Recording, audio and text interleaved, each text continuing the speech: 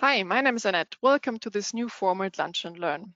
With this new format, we want to provide you with learning nuggets for your daily business to learn a little bit more just in 15 minutes. And today I will talk to Pradeep Tharakan, our Senior IT Project Manager, about how we apply the Spotify approach while working Agile at Bilfinger Digital Next. Hi Pradeep, welcome to the session. Hi Annette, thanks for having me here. Pradeep, let me tell you a quick story up front. I was a project manager for a big website project a few years ago. And the organization, the team, but also myself, we were quite used to the classical waterfall approach. So we had quite clear system specifications, we had a project management plan, milestones, responsible sub-teams, and so on. So we set ourselves a 3 months time frame for the next steps to accomplish. But whenever we would come together and look at what we've done the last 3 months, we were quite frustrated because things just turned out to be much more complex and we just didn't achieve what we were hoping for. So we shortened the time frame from 3 months to 4 weeks. But again, we would come together and we would see, okay, things are quite hard and complex, and the expectations actually grow while you keep on working on more details. So the process was just not satisfying, and actually it also turned out to become a budget problem. So we moved from a 4-week to a 2-week approach, and one could almost say this is like a 2-week sprint planning then.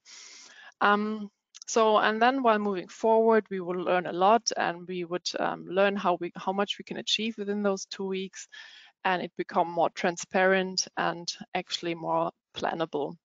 So would you say that this is a classical situation where you would definitely dismiss a waterfall approach and move to agile working style? Yeah, so I wouldn't say at the beginning this is the wrong approach. Well, waterfall projects still have its right to exist. I mean, let's take, for example, regulatory projects where an organization gets notified that a specific report has to be delivered at a certain point of time. But there are also project scenario of hybrid projects. So it's a combination of waterfall and an agile approach, which means a part of the working packages are delivered in a classical waterfall approach, and the outstanding part by Scrum, which is also described, for example, in Scrum Frame. Okay, see. So you're responsible and owning the agile working process at Bilfinger Digital Next. You've been working for Deutsche Bank before and for various consultancy. So to come close, straight to the point, why did you choose the Spotify approach for Bilfinger Digital Next and digital developments? I think before we go into detail why the Spotify model has been chosen, I think it is important for the audience to understand what the setup of Bilfinger Digital Next looks like. At Digital Next, we enable successful digital transformation of our clients in the process industry with state-of-the-art digital solutions and our deep understanding for the industry. So what you see here is, you can see on the left side, we have product development, where we develop our digital solutions, and on the other side, the projects where we launch our solutions at our customer sites. So altogether, an interdisciplinary team is required to get a full customer-centric view to develop and to deliver the digital solutions.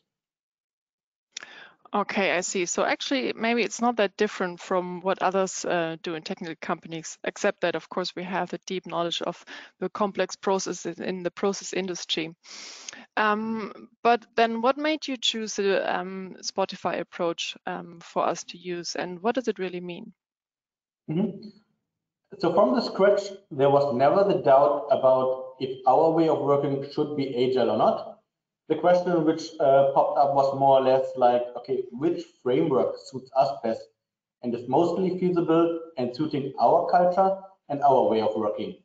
So there are a handful of frameworks which are known already to the Agile community, such as the SAFe framework, for example, which is based on the Lean approach.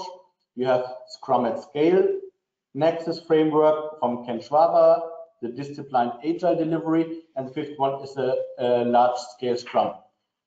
And at Spotify, which is a music and video streaming platform from Sweden, they used different sorts of agile methods, yeah, but didn't found the one which best suits for them.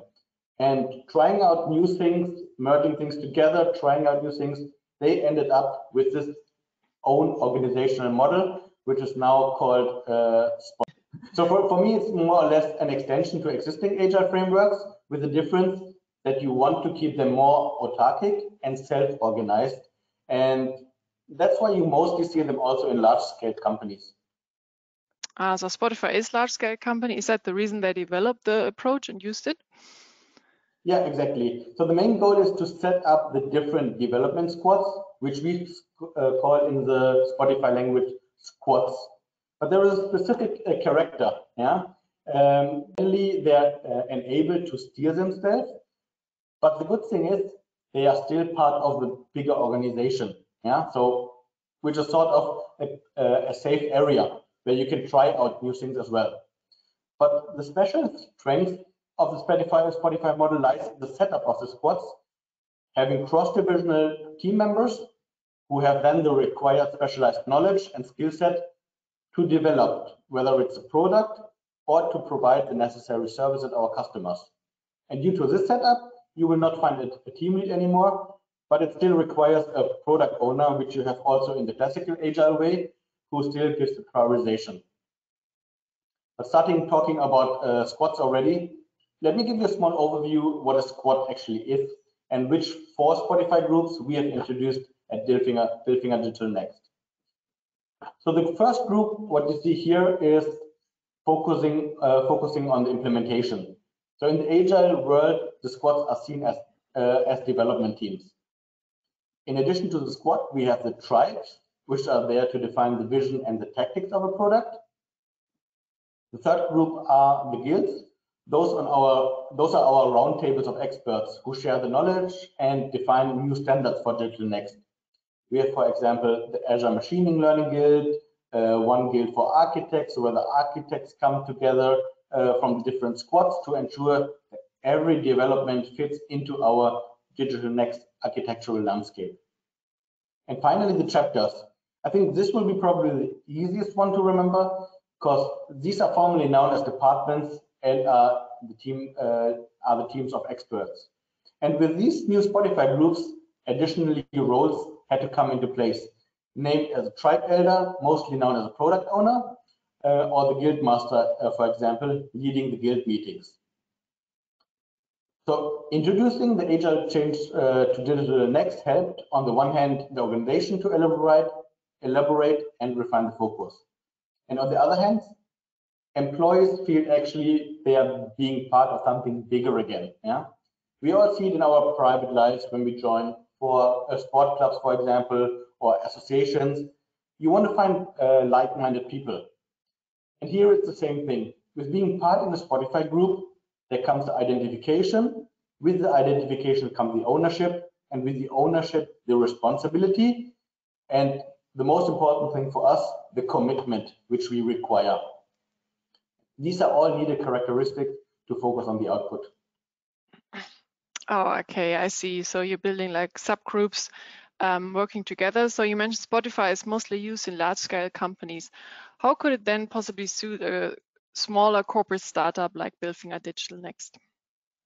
Yeah, you're right, Annette. We don't have the size of the Spotify music platform, nor we have reached the size of 1,000+ employees.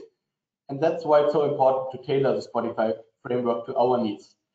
I mean, there are thousands of organizations outside who are looking how to restructure to an Agile organization. My recommendation would be to people outside there, don't forcefully try to wrap frameworks over your organization. See it as if you go into a restaurant offering a huge buffet and choose what is best for your organization and culture. And that's what we did. So on the next slide, you can see if you want to get familiar with the Spotify approach yourself, you will see the setup looks different from what we did at BDN. As mentioned, we have tailored it according to our needs and to our culture. So what you see here are the different squads. We have different squads for each of our developments of our products. And where do the squad members originally come from? Every squad member is part of a specific chapter. Yeah, and the chapters offers their members to the different squads, whether it's an architect, whether it's data scientists, whether it's consultants. And with these setups, we try to enable them, as mentioned before, to a mini startup. I mean, we have therefore also defined a set of guidelines to avoid unnecessary discussions about procedures and about processes. I mean, this is specifically beneficial if a member from one squad is moving to another squad, because this ensures also higher efficiency. I see, that's quite interesting. So you have these little small mini startups within the company, but how do you ensure that the squads are actually acting according to the company goals then? Yeah, that's a good question. So on a monthly basis, the product owners of each squads come together and they develop the roadmap, and which also map to the strategic direction of the organization. And based on the roadmap, the product owners create the necessary backlog items, which are then considered in the next sprint iterations for each of the squads. Okay, it looks a bit complex to the outsider, but keep in mind that the squads are responsible for the development. The chapters are the specialist. The tribes define the vision, and the guilds share their knowledge and to experts. And looking at this last overview, it's becoming quite clear. So what if our audience would now decide that they want to implement the Spotify approach? What would be your advice to do so?